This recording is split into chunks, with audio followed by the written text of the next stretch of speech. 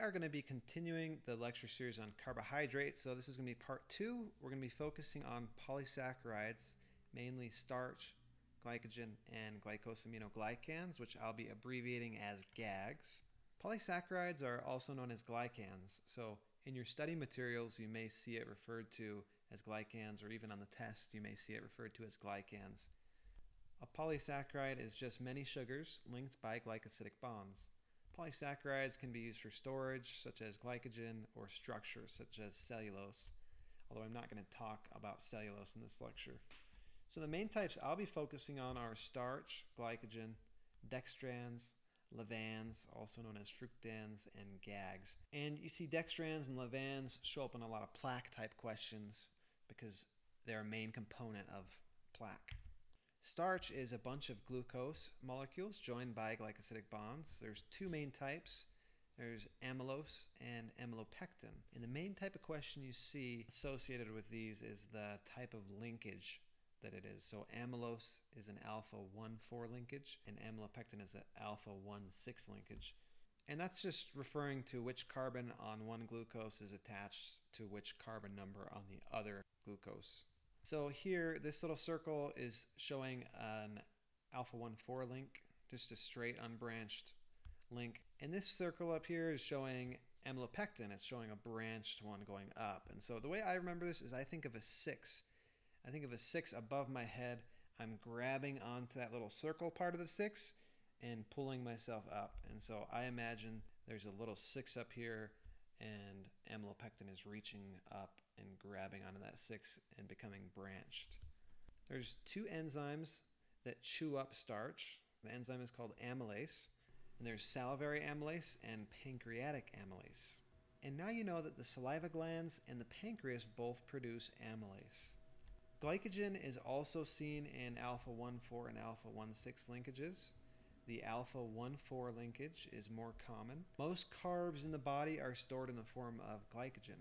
And so you have glycogen being stored in the liver and in the muscle, but they both serve different functions. So the liver is going to help maintain blood glucose. So anytime the blood glucose is a little bit wonky, not quite right, you're going to snip glycogen and distribute those glucose molecules where needed. The muscle, on the other hand, is just strictly used during exercise to provide glucose during exercise. Dextrans shows up in one of two main questions, sometimes other things. Usually it shows up in plaque questions, and then there's this weird little way that it's synthesized that they like to test you on. So it's a polysaccharide of glucose, but here's the weird thing. It's synthesized from sucrose. So that sounds kind of weird, but let's look at the components of sucrose. So we've got glucose plus fructose. So we slice and dice on sucrose and we get glucose, and we distribute the glucose to dextrans. Dextrans is going to form the glycocalyx capsule in strep mutans. And the glycocalyx capsule is sticky, and it's what gives plaque the attribute of being sticky. And so I have dextrans and Lavance here because they both are part of plaque, but more often you see the dextrans questions. Lavance is also known as fructans, and it has this same weird little synthesis deal as dextrans. So it's a polymer made of fructose, but it's synthesized from sucrose. So you cut it in half and you take the fructose, and the fructose gets divvied up into Lavance. Glycosaminoglycans are unbranched polysaccharides that are repeating disaccharides. So you have two sugars that just repeat themselves over and over and over again, and that's a gag. They're highly negatively charged, and the way I remember this is a gagging patient is a negative thing. It's a negative experience. Gags are important structural components of the extracellular matrix in the connective tissue. Gags have a lot of hydroxyl groups which attract water, make it kind of squishy, and so there's this mucus-like or viscous-like consistency to Gags. They're kind of sticky.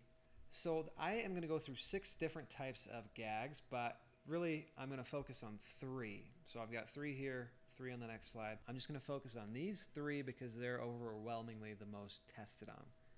So first, I'm going to talk about chondroitin sulfate.